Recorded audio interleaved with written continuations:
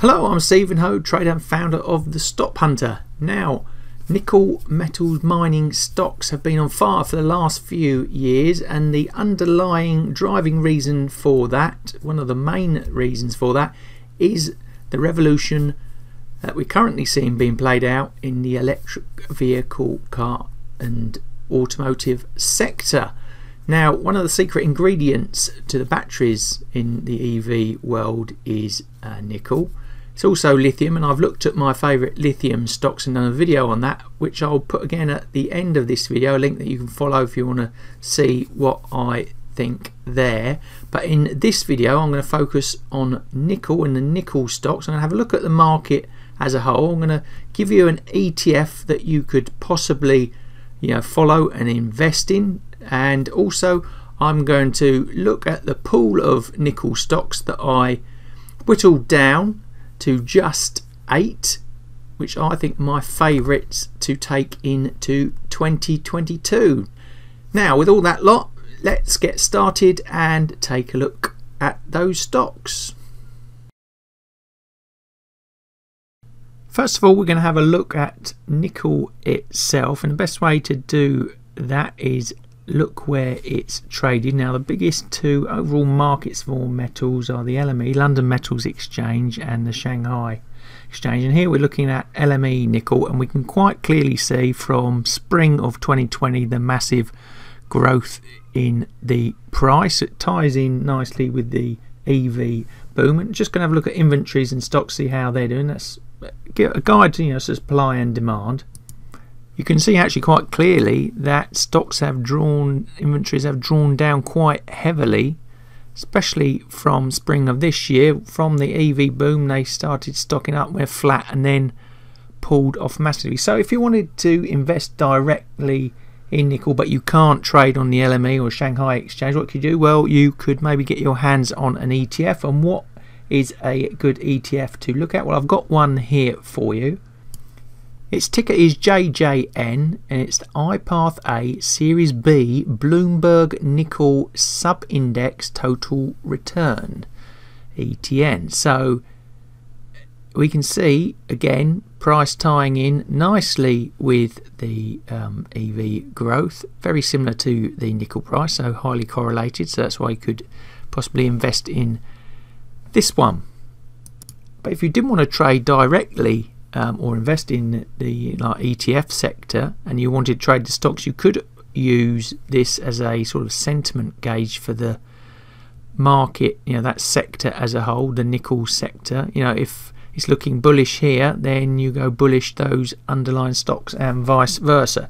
So with that sort of background information to the nickel price and market, we can see it's very strong. Let's now take a look at my 8 favourite stocks in the nickel mining sector, and after that I'm going to go through briefly the pool of stocks that I picked from to get that down to 8. First up is Glencore PLC. Now, you can trade them in the US. They are a UK company, and the ticker in the US is GLNCY. In UK it's GLEN. Now, they produce, refine, process, store, transport, trade, all various markets for metals and minerals and energies globally around the world. They're highly active, very successful in what they do, and that is my first selection. Now, second up is Materion. They're a US company, metals and mining in the materials sector. Now, a bit like Glencore, they're involved in all sorts of metals, but they sell advanced engineered materials using like semiconductors, industrial, aerospace and automotive, electronics, all that sort of thing. So they have a specialist interest in various metals, nickel being one of them. Then we have Nickel Mines, an Australian company, and they do what it says on the tin. They produce and sell nickel pig iron used in the production of stainless steel.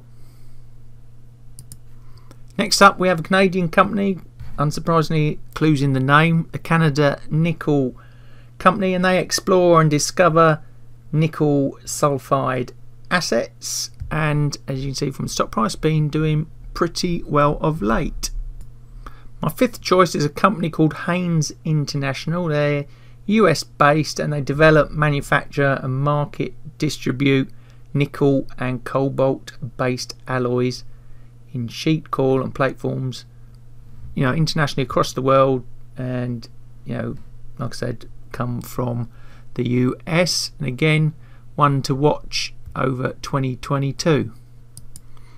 Now, Schnitzer Steel from Portland, Oregon in the States, they're heavily into their ferrous and non-ferrous metals, recycling, manufacturing on a worldwide basis, heavily into the automotive sector, and again doing particularly well over 2021 and 2020.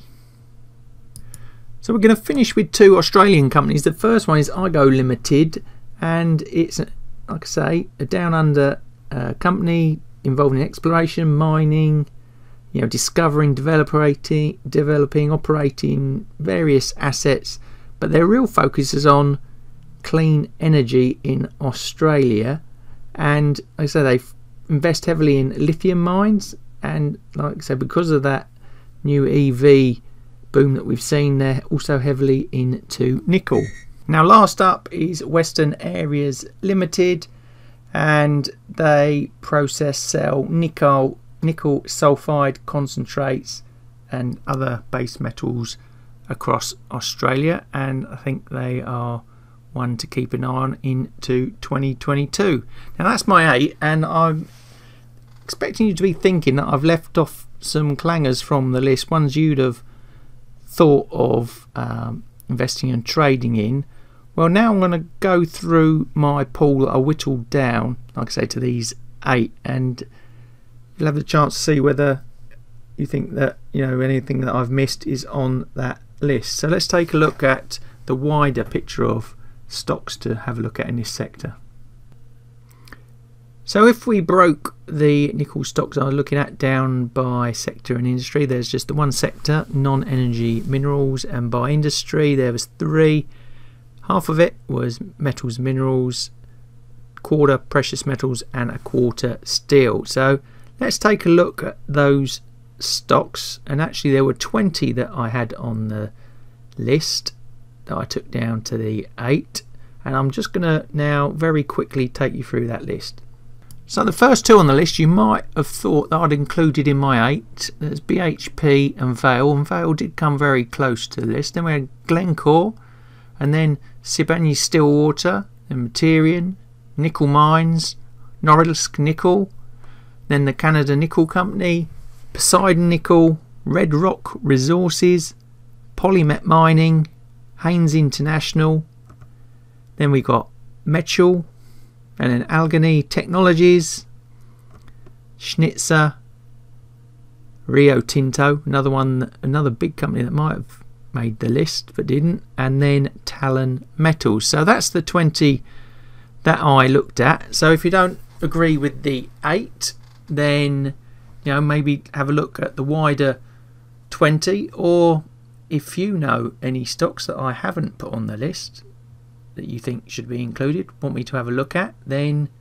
let me know in those comments below this video. I'm happy to take a look. Love to hear your thoughts. So I hope you found the video useful. We've had a look at the current state of the nickel market, giving you an ETF that you could possibly invest in if you want to get a more macro picture of what's going on. Also giving you 8 stocks that I think are very strong in that sector, plus a pool of 20 to draw from.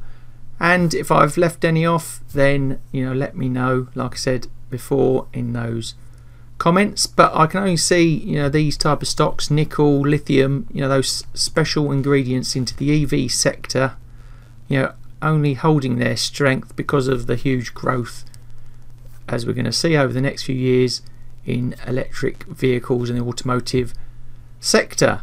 So with that, thanks very much for watching. Good luck with the trading, and I hope to see you in the next video.